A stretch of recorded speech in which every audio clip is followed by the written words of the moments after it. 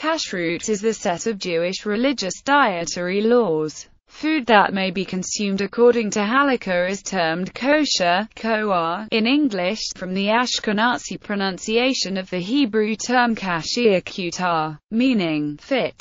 Among the numerous laws that form part of Kashrut are the prohibitions on the consumption of unclean animals and most insects, with the exception of certain species of kosher locusts, mixtures of meat and milk, and the commandment to slaughter mammals and birds according to a process known as shechita. There are also laws regarding agricultural produce that might impact on the suitability of food for consumption. Most of the basic laws of Kashrut are derived from the Torah's books of Leviticus and Deuteronomy. Their details and practical application, however, are set down in the oral law and elaborated on in the later rabbinical literature. While the Torah does not state the rationale for most Kashrut laws, many reasons have been suggested, including philosophical, practical and hygienic. Over the past century, there have developed numerous rabbinical organizations that certify products, manufacturers, and restaurants as kosher, usually using a symbol to indicate their support.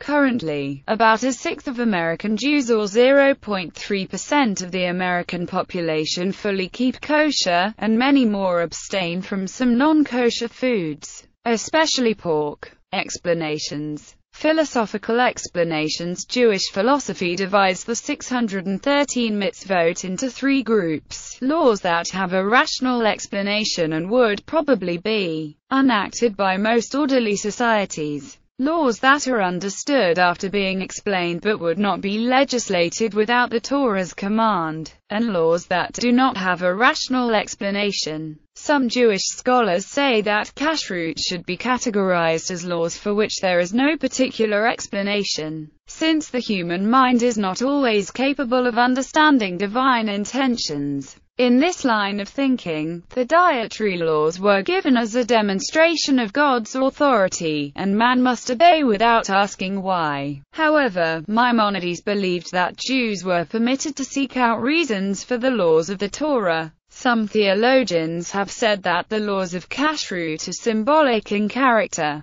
Kosher animals represent virtues, while non-kosher animals represent vices. The 1st century BCE letter of Aristeas argues that the laws have been given to awake pious thoughts and to form the character. This view reappears in the work of the 19th century Rabbi Samson Raphael Hirsch. The Torah prohibits seething the kid in its mother's milk. While the Bible does not provide a reason, it has been suggested that the practice was perceived as cruel and insensitive. Hasidism believes that everyday life is imbued with channels connecting with divinity, the activation of which it sees as helping the divine presence to be drawn into the physical world. Hasidism argues that the food laws are related to the way such channels, termed sparks of holiness, interact with various animals. These sparks of holiness are released whenever a Jew manipulates any object for a holy reason. However, not all animal products are capable of releasing their sparks of holiness.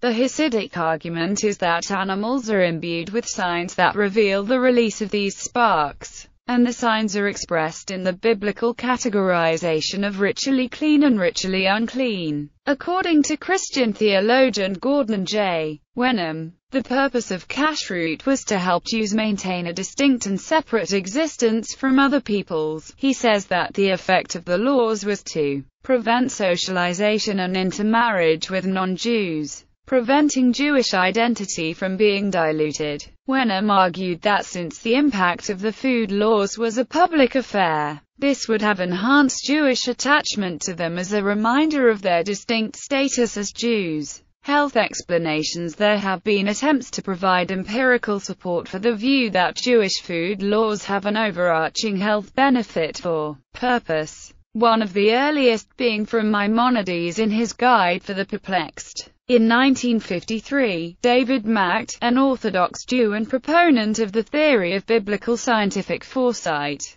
conducted toxicity experiments on many kinds of animals and fish. His experiment involved lupin seedlings being supplied with extracts from the meat of various animals. Macht reported that in 100% of cases, extracts from ritually unclean meat inhibited the seedlings' growth more than that from ritually clean meats. At the same time, these explanations are controversial. Scholar Lester L. Grab, writing in the Oxford Bible Commentary on Leviticus, states that an explanation now almost universally rejected is that the laws in this section, Leviticus chapters 11 to 15, have hygiene as their basis. Although some of the laws of ritual purity roughly correspond to modern ideas of physical cleanliness, many of them have little to do with hygiene. For example, there is no evidence that the unclean animals are intrinsically bad to eat or to be avoided in a Mediterranean climate,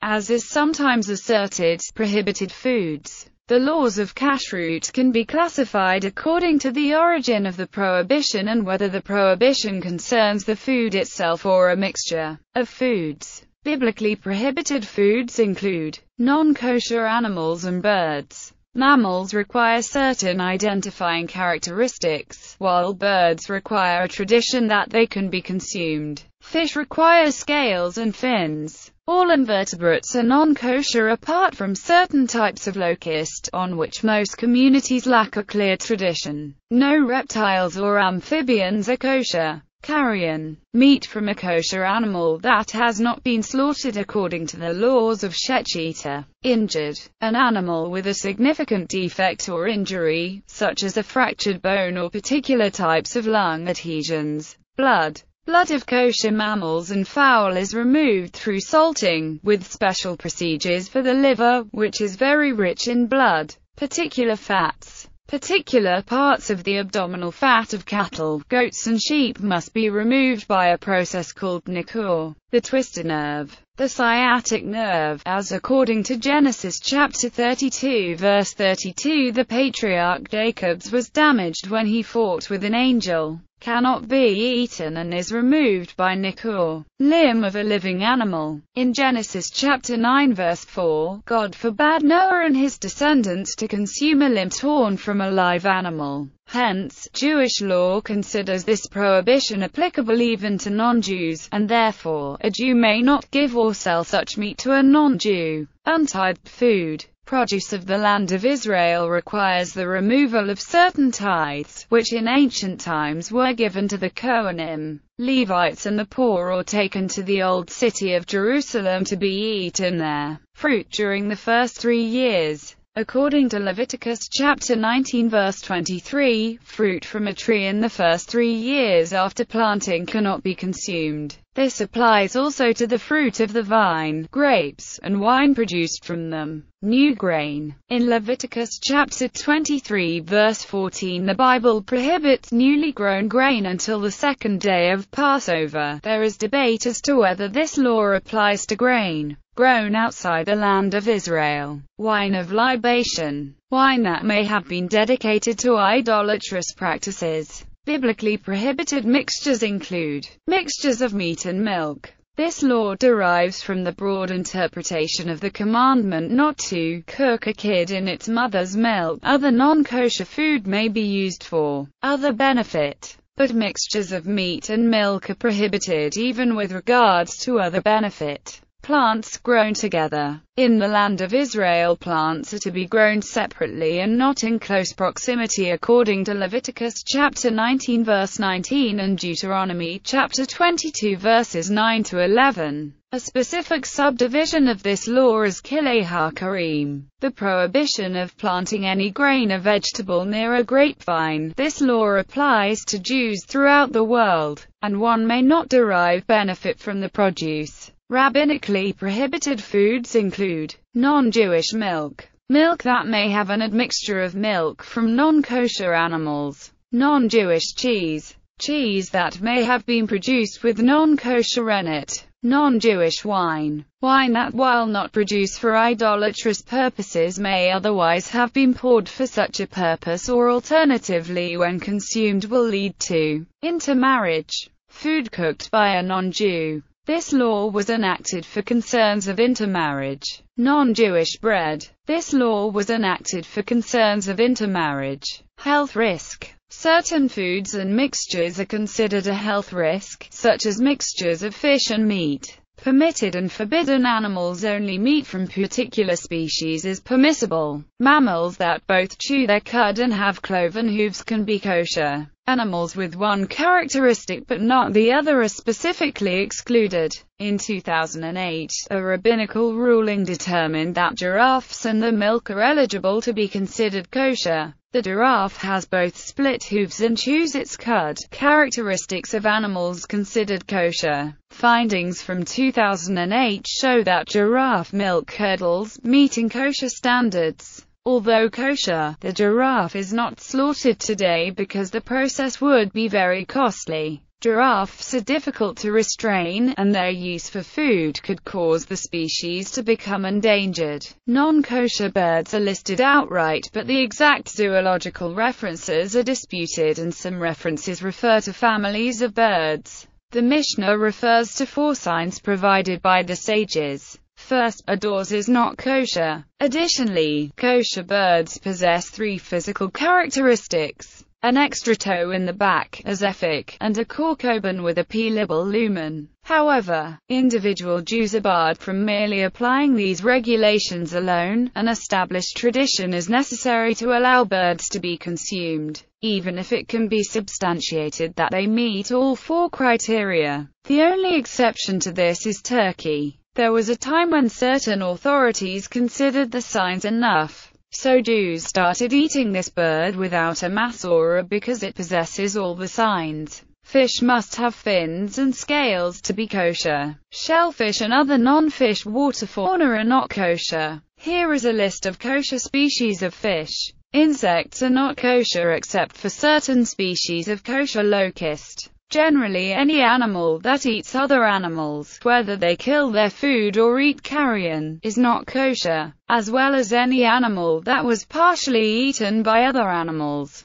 Separation of meat and milk. Meat and milk cannot be mixed in the sense that meat and dairy products are not served at the same meal, served or cooked in the same utensils, or stored together. Observant Jews have separate sets of dishes, and sometimes different kitchens, for meat and milk, and wait anywhere between 1 and 6 hours after eating meat before consuming milk products. The milchig and fleischig utensils and dishes are the commonly referred to Yiddish delineations between dairy and meat utensils and dishes, respectively. Kosher slaughter. Mammals and fowl must be slaughtered by a trained individual using a special method of slaughter, shechita. Among other features, shechita slaughter severs the jugular vein, carotid artery, esophagus, and trachea in a single continuous cutting movement with an unserrated, sharp knife. Failure of any of these criteria renders the meat of the animal unsuitable. The body must be checked after slaughter to confirm that the animal had no medical condition or defects that would have caused it to die of its own accord within a year, which would make the meat unsuitable.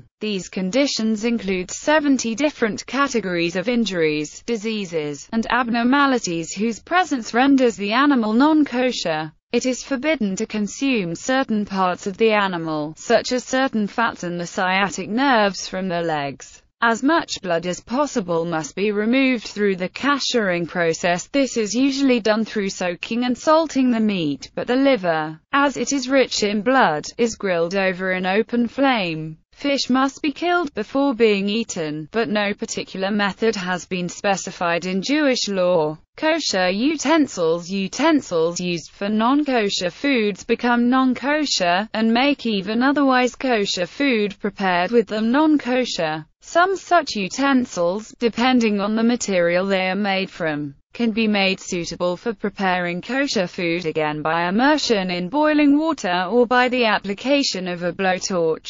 Food prepared in a manner that violates the Shabbat may not be eaten, although in certain instances it is permitted after the Shabbat is over. Passover laws. Passover has special dietary rules, the most important of which is the prohibition on eating leavened bread or derivatives of this, which are known as chametz. This prohibition is derived from Exodus chapter 12 verse 15. Utensils used in preparing and serving chametz are also forbidden on Passover unless they have been ritually cleansed. Observant Jews often keep separate sets of meat and dairy utensils for Passover use only. In addition, some groups follow various eating restrictions on Passover that go beyond the rules of Kashrut, such as not eating gebrox or garlic. Produce of the land of Israel. Biblical rules also control the use of agriculture produce. For produce grown in the land of Israel, a modified version of the biblical tithes must be applied, including teremat ha'ma'aser, maser rishon, maser sheni, and maser ani. The fruit of the first 3 years of a tree's growth or replanting are forbidden for eating or any other use as olah, produce grown in the land of Israel on the 7th year obtains kadosh at shvit, and unless managed carefully is forbidden as a violation of the Shemitah. Some rules of Kashrut are subject to different rabbinical opinions.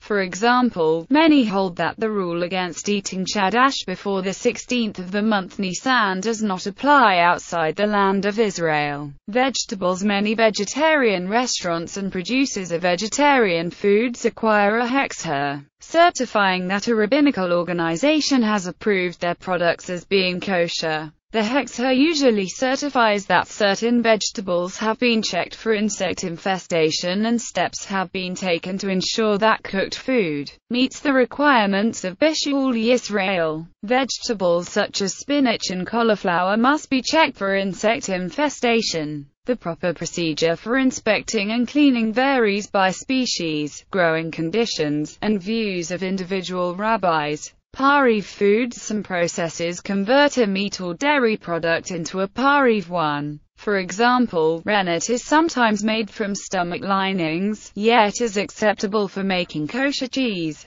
But such cheeses might not be acceptable to some vegetarians, who would eat only cheese made from a vegetarian rennet. The same applies to kosher gelatin, an animal product, derived from kosher animal sources. Other gelatin-like products from non-animal sources such as agar and carrageenan are pariv by nature. Fish gelatin is derived from fish and is therefore pariv. Eggs are also considered pariv despite being an animal product. Kashrut has procedures by which equipment can be cleaned of its previous non-kosher use, but that might be inadequate for those with allergies, vegetarians, or adherents to other religious statutes. For example, dairy manufacturing equipment can be cleaned well enough that the rabbis grant pariv status to products manufactured with it. Nevertheless, someone with a strong allergic sensitivity to dairy products might still react to the dairy residue, and that is why some products that are legitimately pariv carry milk warnings.